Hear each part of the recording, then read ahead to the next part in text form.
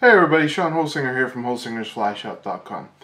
Bringing another video today. Today is a streamer pattern, and today is a throwback to an old video that I done. Actually, one of my first videos, like 8 years ago. I've been doing this long. It's kind of crazy, but this was a pattern that I used to crush fish on, and I kind of got away from it. And I'm getting back into using them now. I just tied a mess of them up here to try them again. I haven't used them for a long time. But one of the things, this was one of the flies that I used when I first started nymph fishing. And, well, really serious nymph fishing, I should say. And before I got into Euro nymphing. This fly will work great on my Euro nymphing technique. It gives me a minnow pattern to fish deep and on the bottom. So this is great fly for the Euro technique to get you down on the bottom, tight lining with the bottom. And I've caught fish with it that way before, and I also catch them on the swing with this fly. It's just a great all-around fly. I love fishing this fly. And you know, when I tie so many videos and stuff like that, I'm always tying something new. So I'm trying new things and different things, and I often forget about the old flies.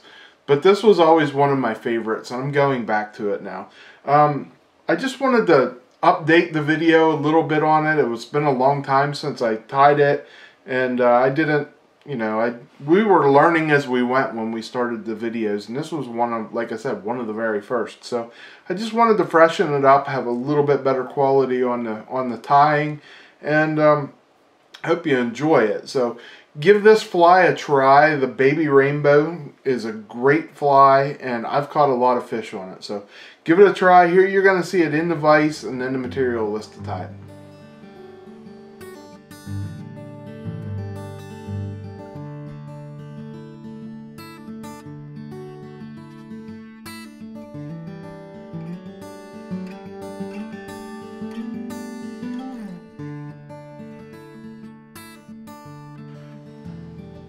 Okay, here you see the fly in the vise.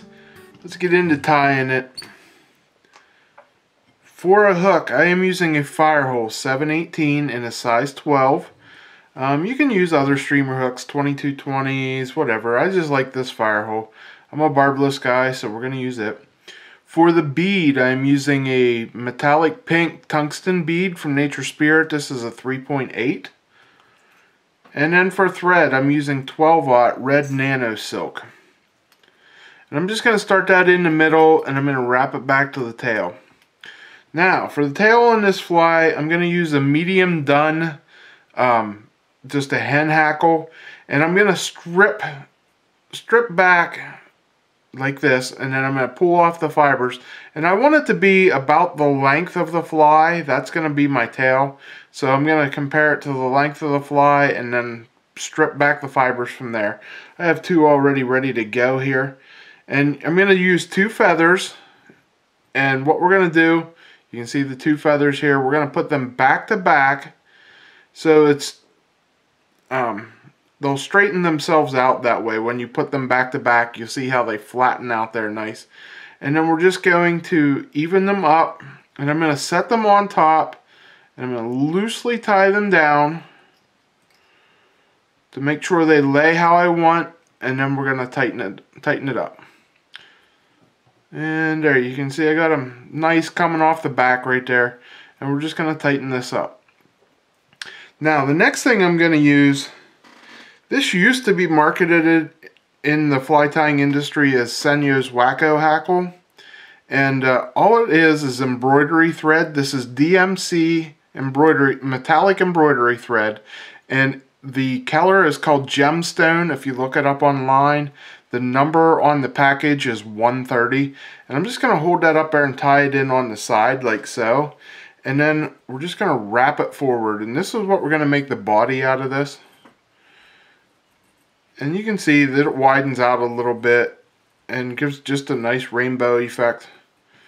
And then just going to pinch it all together there with my wrap and tie it off. Okay. And then we're going to cut off the ends there. And then I'm going to turn it around, and I'm going to use this as the hackle on this fly. And I'm going to put it on one side, and I want to go about halfway through the tail there, as you can see.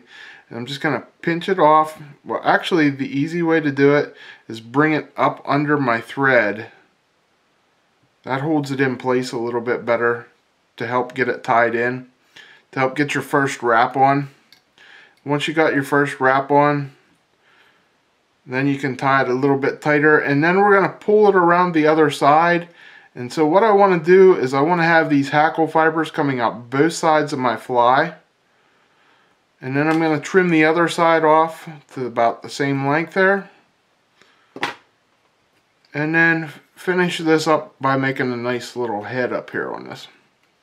So now I'm about 1 bead length behind the bead here. Now we're going to attach some hackle to it.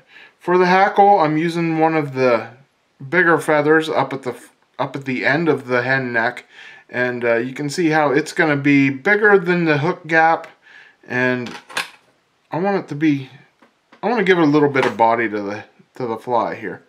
So we're just going to tie that in. I'm going to tie with the bottom side of the feather towards the fly.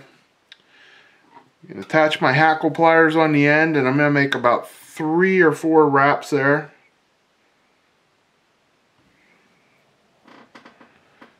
Just make nice side-by-side touching wraps. Try not to let your hackle twist. And if you can, pull the fibers back as you go. There we go. Once you get about 3 wraps on there, we're going to tie it off.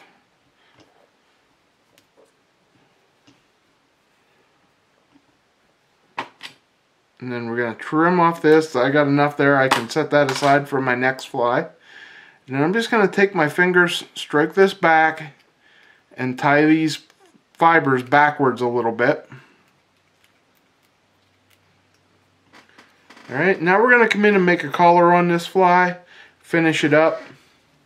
And for the collar, we're going to use some pheasant tail ice dub. You could use, if you wanted to, you could use peacock herl here. You could use peacock ice dub, whatever you want to use. I just like this pheasant tail color. It blends nice with the rainbow color. And I'm going to make a fairly big collar. I'm going to make it noticeable and tight.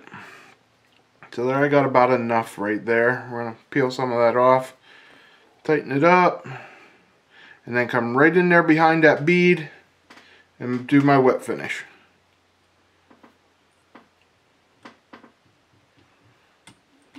I'd like to do, oops, I cut my thread on my bead there, so I'm going to put another one in just for safety's sake.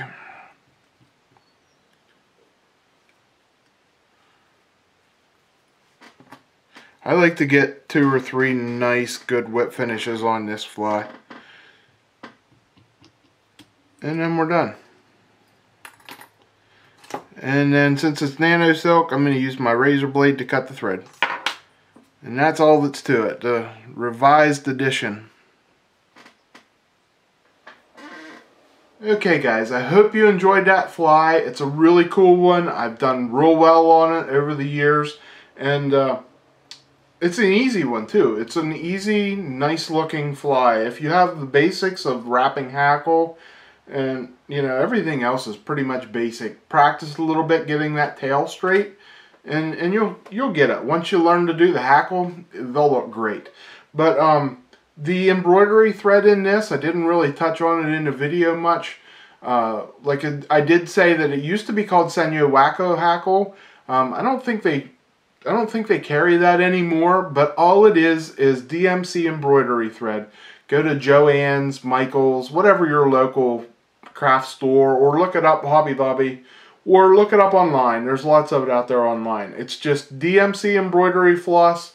The color is gemstone, and the number on there, I think it's E130, but there's definitely a 130 in there. So look that stuff up. It's actually pretty cool. You can use it for bodies on other things. Be a great nymph body. Actually, I have used it as nymph bodies, and it works real well. So pick some of that stuff up if you're at the craft store. Pick up some other colors too that you might like. So the greens work great for caddises. the metallic embroidery thread. Have fun tying, guys. Experiment with things like this, you know. This fly, I'll never forget it. I was fishing on the stream. There was a guy walking down the stream, and we got to talking. I said, "What are you catching them on?" He showed me this fly. Never seen it before. I made a mental picture of it in my head.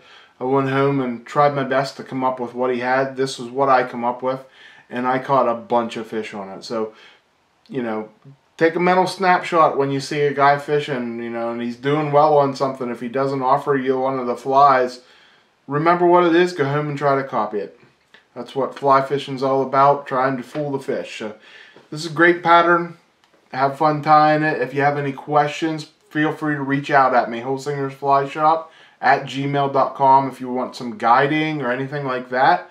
Or if you'd like to order some of these flies, I sell them too. So hit me up at Holsinger's Fly Shop at gmail.com. And as always, look down in the description. You'll see a whole list down there of all the materials and the links to it on our website. So thanks for watching, everybody. Till next week when I bring you another video. I'm Sean Holsinger.